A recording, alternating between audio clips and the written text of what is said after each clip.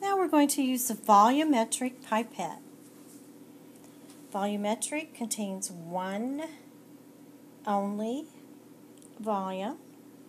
We are showing a 1 ml, a 5 ml, and a 10 ml. These do not have edged rings or double painted lines, so these will drain and we will not blow them out. We're going to dispense 10 ml of our solution.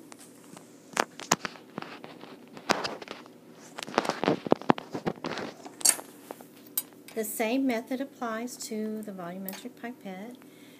You aspirate the solution past the line, wipe the tip off, and then drop it to the line. And that begins your zero process. Notice they have a large bulb area that holds the bulk of the solution.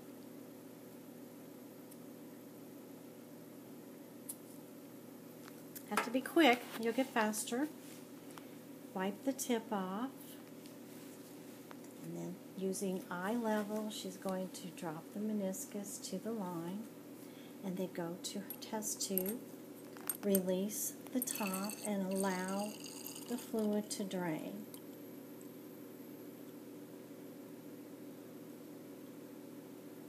We will not be blowing out this pipette tip.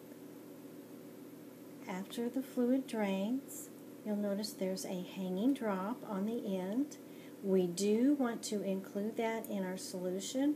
So touch either the top of the fluid or the edge of the glass in an upright position. The remaining fluid will be discarded.